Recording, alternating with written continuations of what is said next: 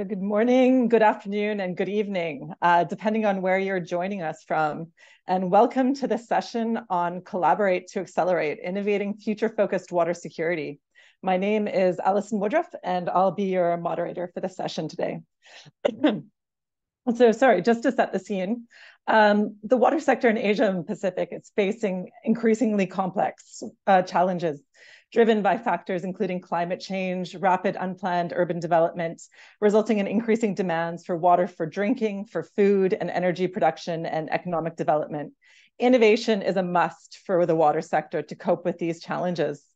Overcoming these challenges and spurring innovation requires stakeholders to work together in new ways, using new approaches and technologies. Globally, partnerships constitute a vital instrument in the international development architecture. This stems from the realization that to succeed in development efforts, this requires effective cooperation across institutions, governments, international agencies, the private sector, and civil society. Expanding the role of various actors engaging in partnerships is pivotal to exchange ideas, technical expertise, and financial resources necessary for accelerating progress on the sustainable development goals, namely Sustainable Development Goal 6, Water for All. So to discuss these topics today, we have a great lineup of distinguished speakers. We have Jeff Wilson, who's a senior water resources specialist from the Asian Development Bank. We have Mr. Therawat Sampawamana, who's director of the Planning Division with the Mekong River Commission Secretariat. We have Sarah Ransom, general manager from the Australian Water Partnership. Laurent Charles Tremblay-Levesque, IWRM and Knowledge Management Specialist, Network Specialist for China and South Asia, and Dr. Yumiko Yasuda, Senior Network and Transboundary Water Cooperation Specialist, Thematic Lead on Transboundary Water Cooperation, and Network Specialist for Caribbean, Southeast Asia, Pan and Pandasia, both from the Global Water Partnership. And finally, we have Anne-Marie Martin from a Senior Water Associate with Imagine H2O. So to kick off the session, I would first like to invite Mr. Satoshi Ichi, Director for Strategy and Partnerships in ADB's Water and Urban Development Sector Office, to give opening remarks. So over to you, Satoshi. Thank you. Thank you very much. Thank you very much, Alison. So ladies and gentlemen, collaborative partners and participants, good morning from Stockholm. I'm Satoshi Ishii, the Director of Strategy and Partnerships, ADB Water and Urban Sector Office. It is with a great pleasure that I welcome you to all this session, focusing on the theme, Collaborate to Innovate within the water sector. Today, we gather to embark on a collective journey that promises to reshape the way we approach one of the most critical challenges in our time, the sustainable management and conservation of our planet's most precious resource, which is water. In a world confronted in increasingly complex, interrelated challenges, it has become very clear that traditional siloed approaches are no longer sufficient to address the multifaceted issues surrounding water security. A water sector, a vital artery that sustains life, agriculture, industry, and ecosystem, stands at crossroads. Rapid urbanization, population growth, climate change, and evolving socioeconomic dynamics have propelled water-related challenges to the forefront of global discourse. It is not merely an issue of environmental concern, it is an issue that holds profound implications for the prosperity, inclusiveness, resilience, and sustainability of human well-being. Today's session, Collaborate to Innovate, seeks to serve as a catalyst for change, inspiring a paradigm shift that crosses boundaries and bridges the gap. It is a call to the multiple stakeholders, government agencies, regulators, the private sector, finance providers like ADB, and of course, local and traditional communities, to unite in a common purpose. Our aim is to foster an ecosystem of shared insight, collaborative solution, and that drive the much needed transformation of the water sector. In this session, we are the privilege of learning from those who have already set in motion transformative collaborations within the water sector. We will explore some of the practices and underpin successful multi-stakeholder collaboration. We will uncover the essential elements that cultivate an environment of trust, transparency, and open dialogue. So the innovation can flourish. Through interactive discussions, case study, and expert insights, we will learn the benefits that collaborative approaches can impart to the water sector. In closing, I extended my heartfelt gratitude to every one of you who joined in this session.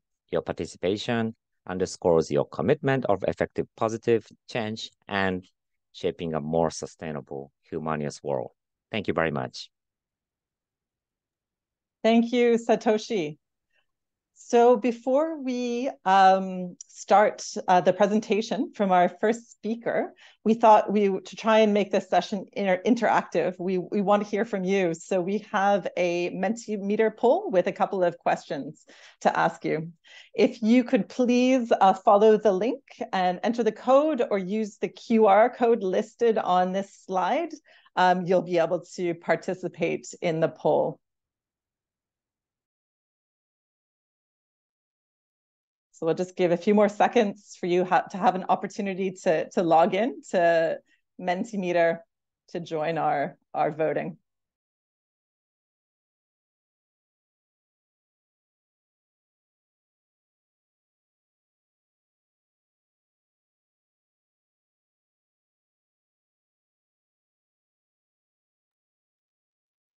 Okay, so for our first question, for our audience poll, when it comes to collaboration in the water sector, what word or short phrase immediately comes to mind?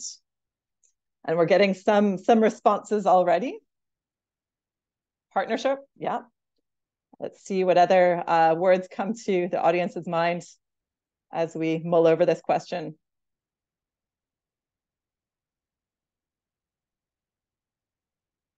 Great, seeing questions around multi-stakeholder, collaboration, integration, leadership, together. Some people think conflict, interesting one. A lot of good responses, actionable. Cross-disciplinary, that's a good one, exciting. Great, maybe we'll just give a couple more seconds to allow people, those who want to vote, to vote before we move on to the next question. But great to have active engagement and some good responses. I think it looks like, yeah, let's move on to our next question. If we say that collaboration leads to better outcomes, then what word or short phrase do you regard as better? So what would you regard as better when it comes to collaboration?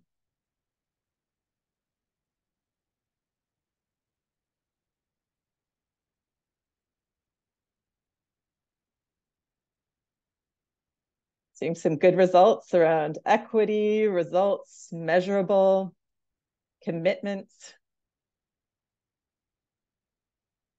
inclusive, commitment. These are great responses from the audience. Nature-led, sharing, sustainable.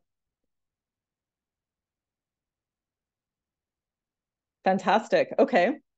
I think we had some really great responses from the audience, and hopefully you'll hear some of what you see as being better outcomes reflected in the session presentations today.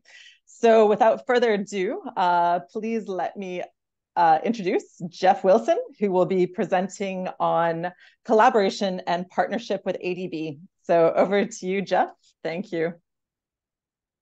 Thanks a lot, Alison. I hope you can hear me. Good morning. Good morning from Stockholm. My name is Jeff Wilson. I'm a Senior Water Resources Specialist at the Asian Development Bank. And since this session is all about collaborate to accelerate, let's start by viewing some of the partners in the partner ecosystem who we should be collaborating with. Next slide, please, Eileen. So there are many stakeholders with vested interest in the water sector, and most of these are outlined here. The water service providers face a difficult job delivering water under limited financial resources and many other constraints. And there's a large partner ecosystem surrounding them. You only have to attend Stockholm World Water Week to see that the vast and the varied stakeholders, and they all want a voice. So we all want to see improvements in water service delivery, whether that be in efficiency or compliance or 24/7 water or lower tariffs. And the best way to address the many issues which affect us all is to collaborate with all the players of the water service provider ecosystem, whether they be startups, the universities, the customers, and the finance providers. And yes, even the finance providers like ADB. We are always looking for innovative ways to collaborate and innovative ways to support the water service providers. So surely, if we can combine our thinking on the many issues facing water service providers, then all kinds of new solutions may arise. Next slide, Gino, thanks. So this is one of the reasons why ADB developed the Water Resilience Hub. So the Water Resilience Hub is an open platform, open to everybody, dedicated to strengthening water security in Asia and the Pacific region by establishing partnerships, by providing training and opportunities, and developing and sharing knowledge, products, innovative methodologies, tools, data, digital technologies. The aim of the hub is to assist water service providers in finding solutions for resilient water systems and to embark towards a resilient pathway. We have given the hub the tagline, connect, collaborate, and capacitate.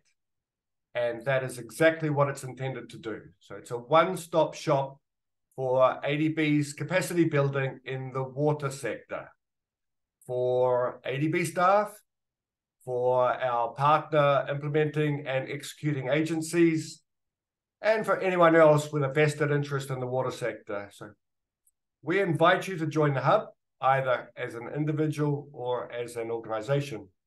Next slide, please, Gino. Thank you. Other ways ADB has been collaborating with the water sector is through digitalization, our e-marketplace, and through our twinning partnerships. The adoption of digital technology has been frustratingly slow in the water sector. We believe digitalization can be a great connector and is a huge untapped opportunity to build resilience. As an example, ADB is collaborating with Imagine H2O Asia. They are a non-profit-based organization based in Singapore. And we're implementing the Accelerating Innovation and Digitalization Program, which we call the AID program. AID aims to upskill ADB staff and our counterpart implementing and executing agencies to evaluate and uptake innovation and digital transformation. The program encompasses training, solution matching, pilot testing support, and knowledge sharing. Under AID, Imagine H2O engages with startups to bring innovation opportunities from the private sector into ADB projects. And to date, we have two potential pilot opportunities, one with water ATMs in Bangladesh and another application of water-saving hydrogel in Uzbekistan. Secondly, our e-marketplaces have become a regular feature of ADB support for innovation, where solution providers present their latest digital technology and best practices towards increased awareness and evidence-based information to deliver smart, resilient, safe, and inclusive water management services.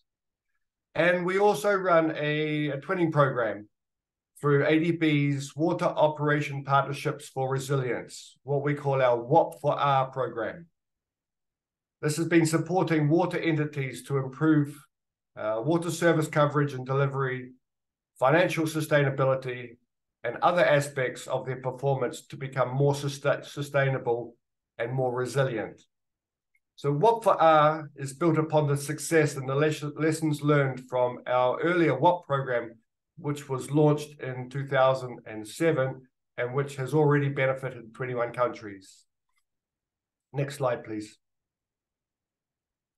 So if you want to find out how you or your organization can connect and collaborate with ADB and help build capacities of water entities towards a more resilient, sustainable, inclusive, and water secure Asia and the Pacific, then please connect with us via the website hubfor.adb.org or by email at hubfor@adb.org. Many thanks for connecting. Back to you, Alison. Thank you. Great. Thank you very much, Jeff, to present some of those exciting initiatives that ADB has recently launched to promote more collaboration in the water space. Before we move on to our next speaker, I want to take another opportunity to put some polls out to the audience to get your input into and participation in this session. So the next question is, if multi-stakeholder collaboration were a puzzle, what would be the 3 key pieces that need to fit together seamlessly for success? So what are those 3 key ingredients that you see as being critical for multi-stakeholder collaboration?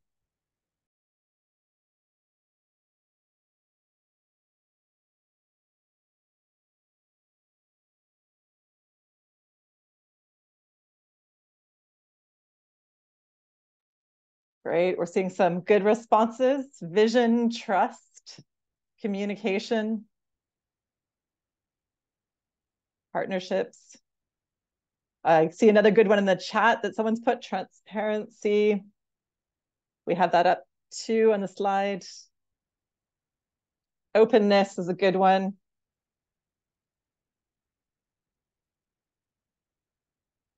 Context specific, respect, accountability. These are all great. Thank you very much to our audience for some great suggestions on what those key pieces of the puzzle need to be there for effective multi-stakeholder collaboration. Maybe we can move to our next question.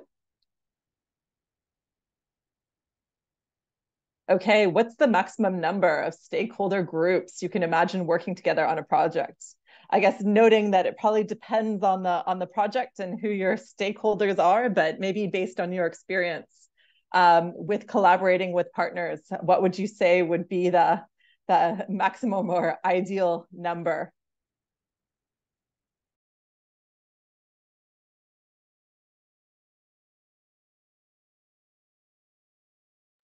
Okay, we're seeing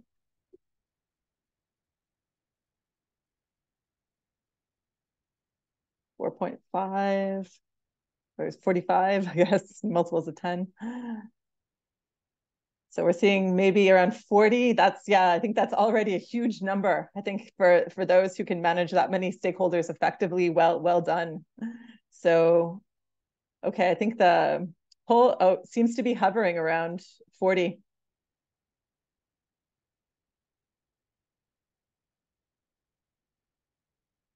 Great. Okay, I think we can move on to our next presentation.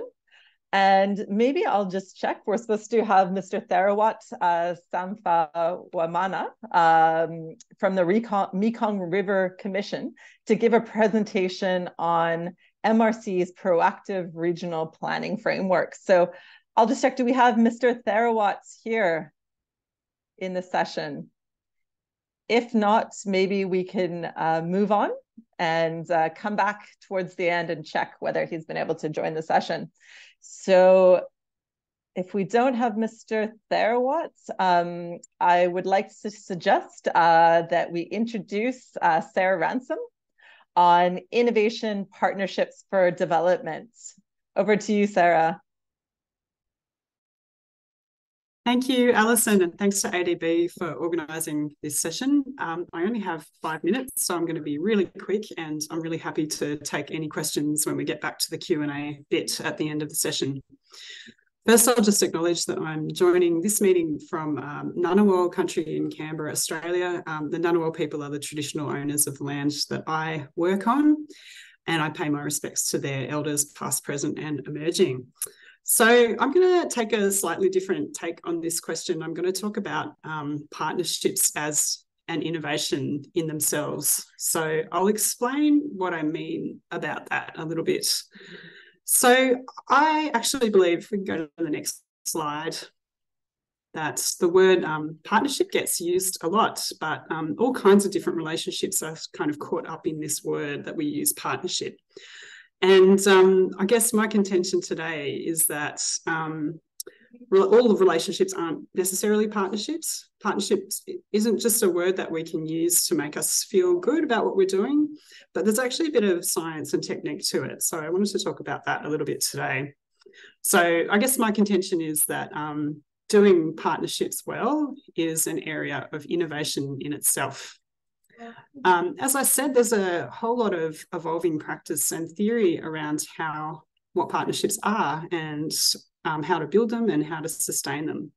So this is work that we try to pick up with and use in the Australian Water Partnership. And for us, it means a way of working where everybody who's involved in a partnership is able to bring their needs and their expectations, and importantly, their values, to a discussion about how best to tackle water challenges collaboratively. And we find that innovation itself often emerges from this kind of a dynamic discussion.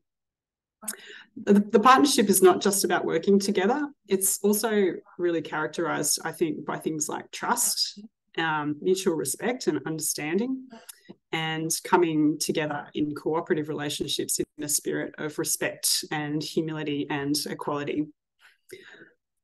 So there we have partnerships up in the SDGs there. So I think it's a big question for all of us.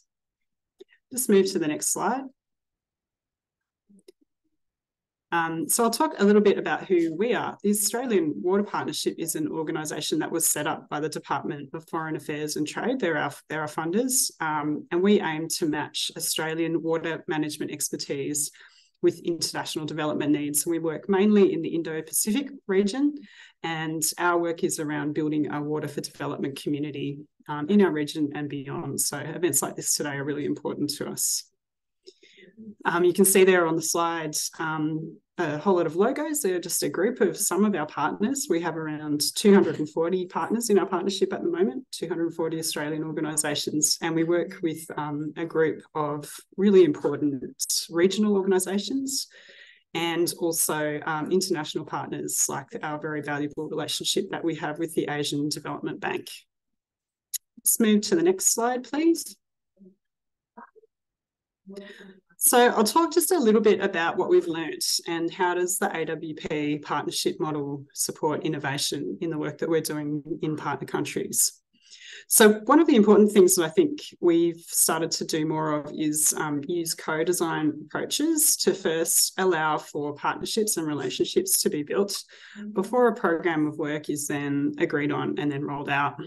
So in the way we work, we have quite a lot of flexibility. We work with grants, and we have the ability to move quickly, but probably actually more importantly, we have the ability to move slowly where that's what's required.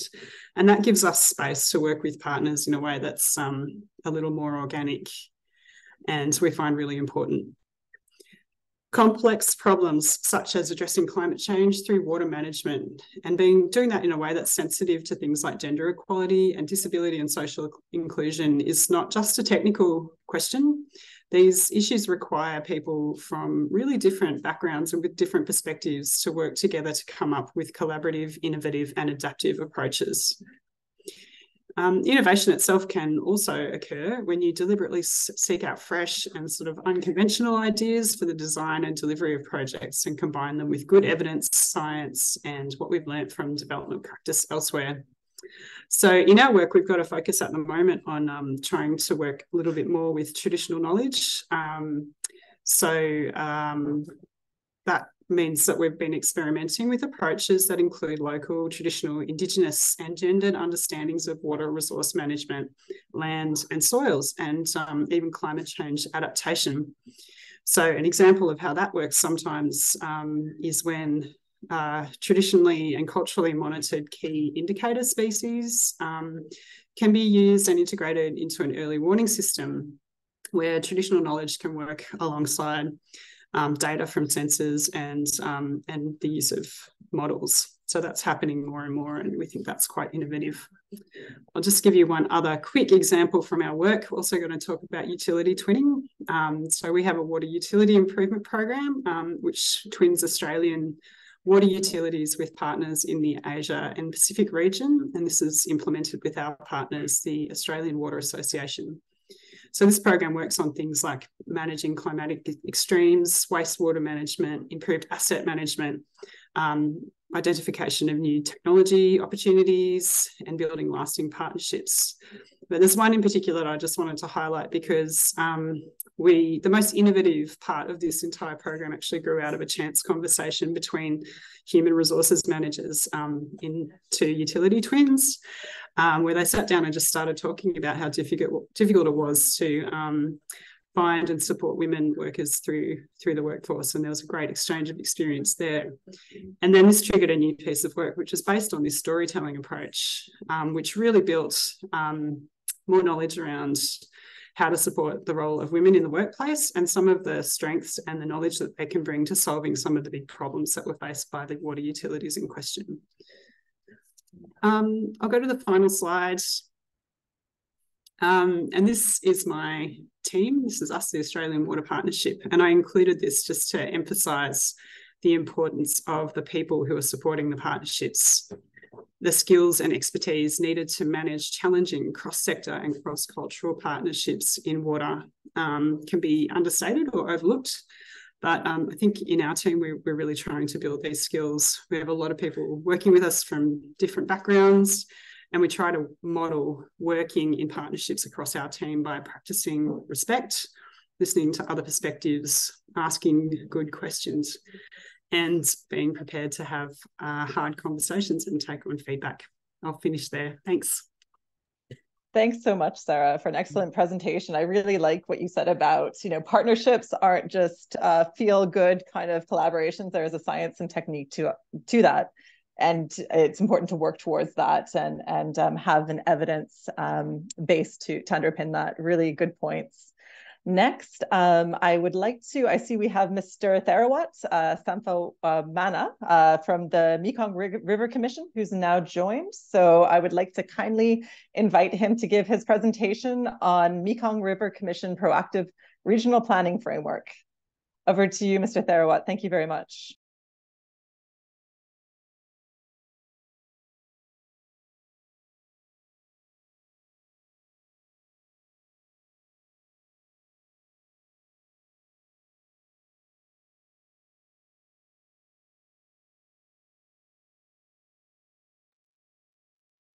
Mr. Therawat, just want to make sure that you can hear us. Maybe we'll just give another few seconds maybe for you to fix your sound, your microphone, if that's the issue.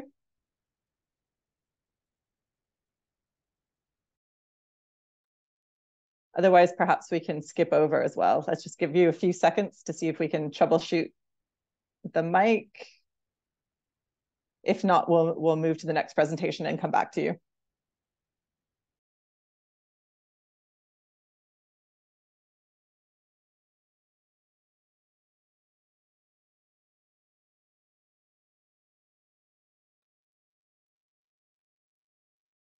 Okay, maybe in the interest of time, we'll move on to our speakers from Global Water Partnership.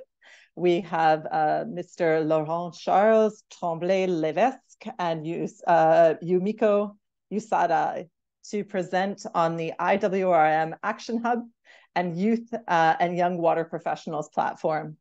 So over to you, Yumiko and Laurent Charles. Thank you. Thank you very much, Alison, and good morning, good afternoon to everyone. As we have been talking about the multi-stakeholder and partnership for the water secure world, the GWP is precisely that network that we have global partners in over 180 countries and over 3,500 partners around the world. So precisely to promote this. Now, today I'm introducing you our innovation to foster this partnership, and which is the IWRM Action Hub. What it is, it's a global knowledge platform which supports actors to implement integrated water resources management, IWRM, and to share the knowledge and expertise about the implementation and experiences. This hub has 3 key components and sections. The purpose, which is the learning, to really learn what is out there as a tool and resources, and to exploring the cases from other parts of the world, and also to explore where you stand in the IWRM scoring, and then to connect with other practitioners. Next slide, please. I'm just showing you this like a little bit of moving slides of our IWRM Action Hub. So the first part, this learn, is primarily consists of this IWRM toolbox, which I think many of you may know, the previous GWP's IWRM toolbox, and which was on a web-based tool, and it's an evolution from that. We've added more tools, and it made it much more interactive, which actually has links to more resources and learning opportunities, and the case studies, really explaining a different IWRM tools. And next slide, please. And talking about this case study is to really, this links to the next component of this, is to explore what is out there as an example of implementing those IWRM. And you can search them by countries, by regions, by themes. You can also submit your own case studies. And then you can also even compare different case studies. And then this section also has a potential to curate your own profile compared to the others and so on. Next slide, please. And finally, the last component, which is to connect. So we have this opportunity. If you are registered as a user of this, your profile will appear on this map of the network, and then you can see where people are joining to use this. And next slide, please. And then among the members, there is a possibility to create more specific communities of practice based on a different interest. So here is that you can join your community that you're interested in, or you can also create your own. And I would like to hand over to my colleague, Laurent Charles, to dive a little bit more into this. Thank you. Thank you very much, Yumiko, and thanks, Alison, and to the organizers of this session. So I'll be presenting 2 specific community very briefly. The first one being the Armenian Drought Management Community. So if you can switch to the next slide, please. Thank you very much.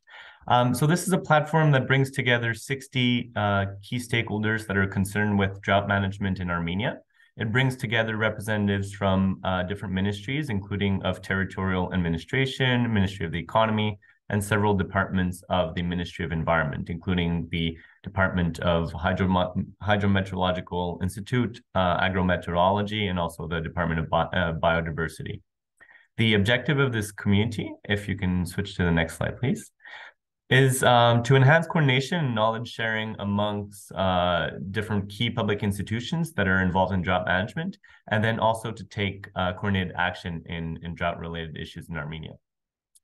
Beside state institutions, there are currently also researchers that are being invited to join to the table and also bring their outside-the-box ideas. In terms of activities, if you can switch to the next slide, please. They have currently put together a digital catalog of policy-related materials on drought in Armenia.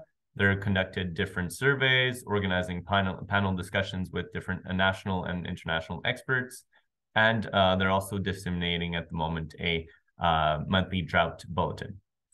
If you can switch to the next slide, please.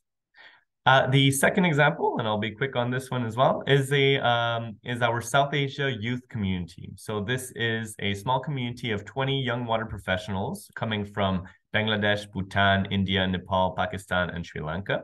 They represent different backgrounds and organizations. So they work for government, UN interns, independent consultants, assistant professors. And these members were initially part of what was called the Youth Water Academy that was organized by our Global Water Partnership Office in South Asia. And following the program, and if you can switch to the next slide, please, they wanted to continue this peer-to-peer exchange. So they launched this community of practice in order to have a peer-to-peer support network that provides connection among young water professionals working in South Asia. And then also to enhance youth engagement and involvement in water-related decision-making. Next slide and ultimate one. So the community is moderated by our youth coordinator in the Regional Water Partnership Office in Colombo, who is organizing together with members different meetups, webinars, inviting guest lectures, and doing workshops. That's all for me. Thank you very much. Back to you, Alison. Great. Thank you so much to Yumiko and Laurent Charles. I think it's amazing what you've managed to put together with the IWRM platform, 180 countries with 3,500 partnerships. If you guys had done that poll that we showed on Mentimedia earlier, I think our average would have gone way up beyond 40 after seeing the number of collaborations you've managed to put together through the hub, and amazing to see how a digital platform can be used to connect water practitioners around the world, particularly youth. So thank you very much for that very interesting presentation. Next, let's move to our Mentimeter poll and allow some, put out some questions for the audience to get your feedback. So the first question is, which of the following is the most challenging for effective multi-stakeholder collaboration? Collaboration is not always easy, as many of you already know. So we have the options: accommodating multiple and opposite perspectives and interests, not overcomplicating and creating too many complex processes or outcomes, ensuring that all voices are heard, and prioritizing the same viewpoints over others. It's great to see that we already have some responses. So fairly even distribution across the responses. But it looks like the lead response, or the lead challenge, the biggest challenges are around ensuring voices are all heard. And we heard today from our presentations how some of our speakers are working very hard to ensure a voice and representation from groups that are sometimes traditionally been marginalized. We see responses around accommodating multiple and opposite perspectives, which is never easy. So yeah, thank you very much. I think this, yeah, some great feedback and responses. Great, so let's move on to our next presentation. We have from Imagine H2O, we have Anne-Marie Martin, and she'll be speaking on making water innovation more accessible in Asia and the Pacific. So over to you, Anne-Marie. Great, thanks, Alison. So yeah, I think Jeff gave a brief introduction earlier on our work with ADB, which is what I'll be focusing during my presentation today, which is essentially a collaboration model between ADB and Imagine H2O Asia that creates new opportunities for utilities, government agencies, and other key stakeholders to adopt innovative technologies. So just a really quick introduction on who we are first. Imagine H2O is a Singapore-based NGO with a mission to make water innovation more accessible in the Asia Pacific. And we support water tech entrepreneurs by designing and co-funding pilot projects in emerging markets. So since 2018, Imagine H2O has awarded nearly 2 million in direct pilot funding grants globally. Next slide, please. So last year, ADB and Imagine H2O Asia came together to launch the Accelerating Innovation and Digitalization Program, or AID, which is a program that allows ADB to not just learn about the latest technologies in water, but also test these solutions in the field with their customers. So AID begins with identifying urgent problem statements by working closely with ADB project officers, matching them with Imagine H2O's vetted network of innovators. And then when there's problem solution fit and customer buy-in, that's when we begin the pilot design process. And so after they're completed, we document the results, we evaluate the commercial potential, and then we share these learnings with other similar end users. Next slide, please. So our first AID project is in Bangladesh, in a city south of Dhaka, which was looking to use decentralized solutions to address gaps in water service delivery. So the solution provider of interest, in this case, a Bangladesh-based startup, they had more than 300 water ATMs operating in Dhaka city. And despite this, there were still barriers to bringing this solution to a neighboring city because the mayor wanted to test it in their community first and make sure there was local acceptance. This is very common in the region where the norm is question first and believe later. So through AID, we're deploying 2 water ATMs to gather local feedback for the mayor's office before exploring a commitment of 50 systems. And multiple players came together to help the city corporation facilitate a trial and de-risk wider adoption. So ADB provided input on where these systems should be installed in order to address the needs of lower income communities in the city. The solution provider secured commitment for the mayor's office and conducted initial customer surveys. And then later on, the city corporation will gather feedback from the communities who are actually using the ATMs. And finally, Imagine H2O, as a neutral player in this process, facilitated the project design and will now lead the monitoring and evaluation as the systems are underway. So you can see here that every partner has a distinct role in ensuring that the pilot succeeds and that the customer sees value in the solution before we consider a larger commitment. Next slide, please.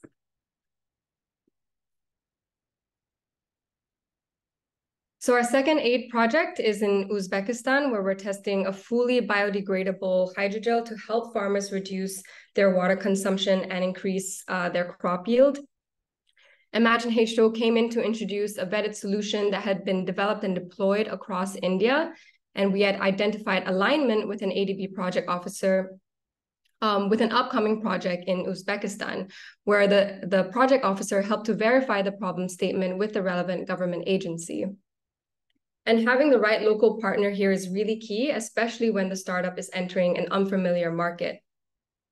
So here, the government agency allocated us land, identified the farmers who would be piloting the hydrogel, and they also dedicated staff to support farmer training and crop monitoring. And more importantly, all partners came together early on in the conversation to discuss the solution's scale-up potential in Uzbekistan. This included discussing the startup's capacity to expand into a new market and also the roles and incentives of the government agency to share this new technology with farmers across the country if the pilot is successful. Next slide, please. So beyond AID, Imagine H2O is repeating these types of collaborations in other markets with partners like the World Bank, Coca-Cola Foundation, and the government of Singapore. And I wanted to highlight a few practical takeaways we've observed through our process. First is that demonstrating value is a collaborative, ongoing process throughout the pilot. We need on-the-ground partners for troubleshooting, and we also need external neutral parties to help with project monitoring and evaluation. And then even if the pilot is technically successful, that doesn't mean that the customer has seen value yet. And this is where check-ins and debriefs throughout the pilot is really key to help understand what the customer's experience was. Second is that having transparency of everyone's interests and motives promotes trust early on. I know during the Mentimeter sessions, a lot of people raise this as an important factor. And as an NGO, Imagine H2O doesn't take equity from our startups. And this way, we're able to build trust with our partners because we're not pushing technology onto end users. And our neutral position helps us to source primary data early on from the customer to design the right kind of intervention for them.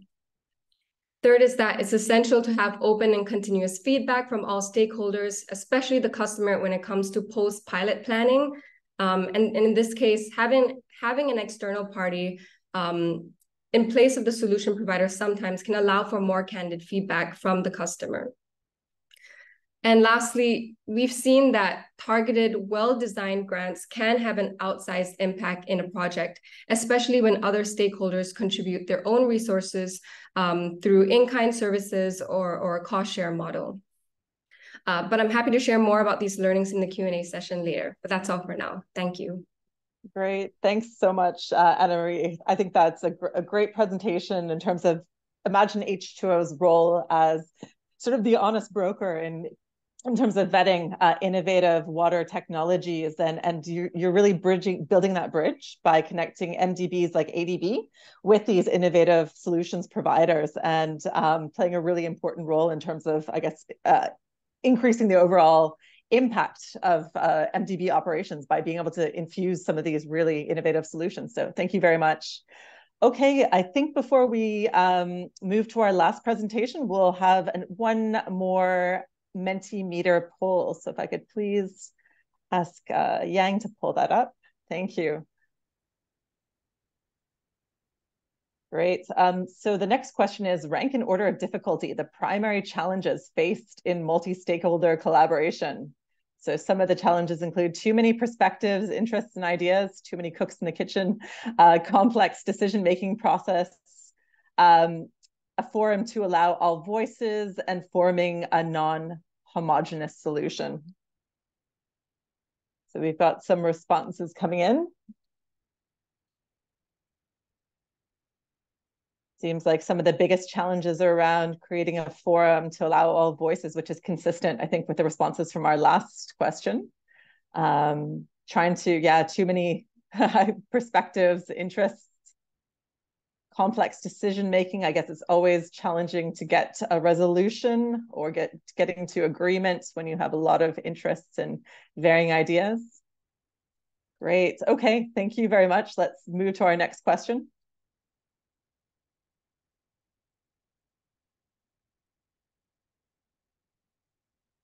In multi-stakeholder collaboration, what does synergy refer to? So what do you take or interpret as synergy meaning when it comes to collaboration?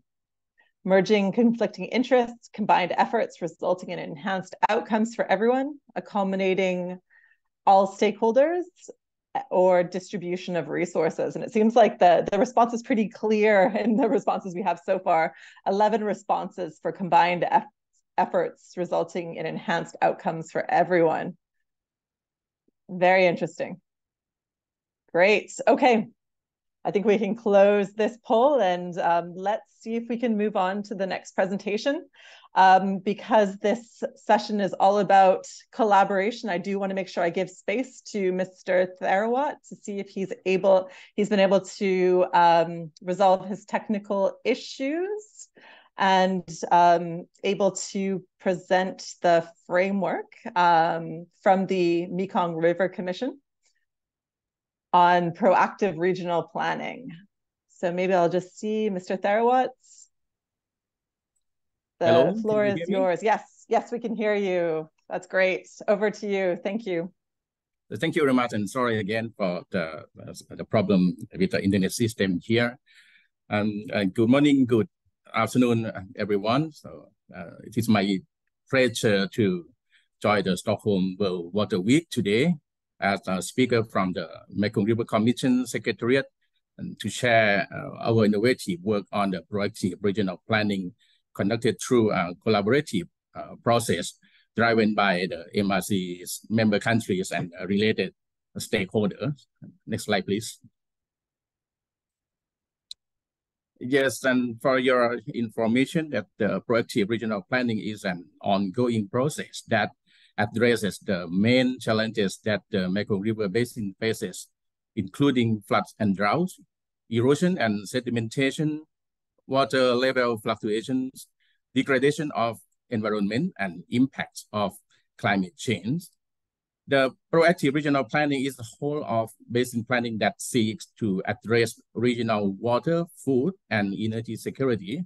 It brings together water, food, energy, and environment needs in an integrated assessment process. The proactive regional planning assesses the benefits, costs, and trade-off of water resources development and management planning scenarios. It identifies new supplementary investment projects and enabling activities that have not previously been considered by the basin countries. The ultimate goal is to develop an adaptive basin plan by 2027 through the strategic study, scenario assessment, and upgrade the decision support framework. One click, please. And there are two key outputs that are targeted for this proactive regional planning work. The first one is an upgrade the decision support framework, which includes data repository, modeling and assessment tools, forecasting tools, and operational capabilities. The second output is an adaptive basin plan that will include new supplementary investment projects and also an enabling activities. The adaptive basin plan will be supported by 4 strategic study on storage options, hydrological limits for wetland, sediment transport, and water energy integration options. Furthermore, it will also be supported by alternative development scenario formulation and assessment. Through the scenario assessment, a list of supplementary projects will be derived for the adaptive basin plan. Next slide, please. And the proactive regional planning is a country-driven process conducted through rigorous stakeholder engagement process.